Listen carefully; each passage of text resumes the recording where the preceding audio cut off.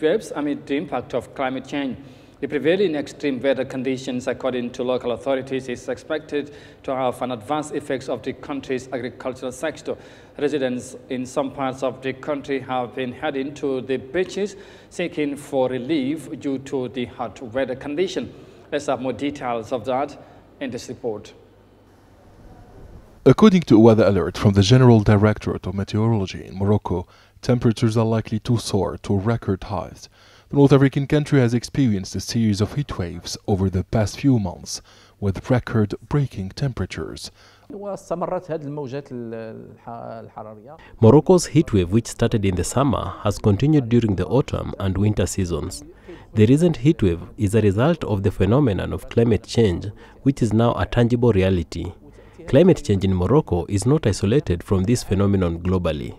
The world is witnessing increased temperatures and extreme weather conditions as a consequence of global warming.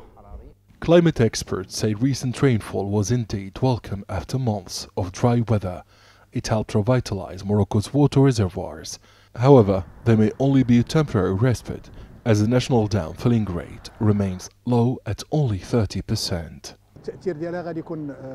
Unfortunately, the heat wave will have a negative impact on agriculture. We had great expectations following the rainfall which interrupted the drought in March.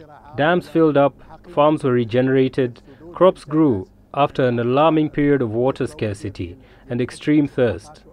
But the recent record temperatures might heighten the water crisis. Analysts warn that water resources are being depleted at an alarmingly fast rate. Moroccan authorities are being urged to do more to meet the population's water needs and to preserve water through improved efficiency.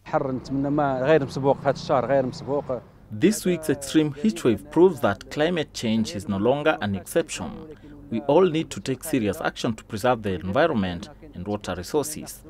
Our continent and planet needs more sustainable practices to prevent even higher temperatures. Crowds flocked to beaches in Rabat, Casablanca and Agadir as people looked for some relief amid the first heat wave of the season.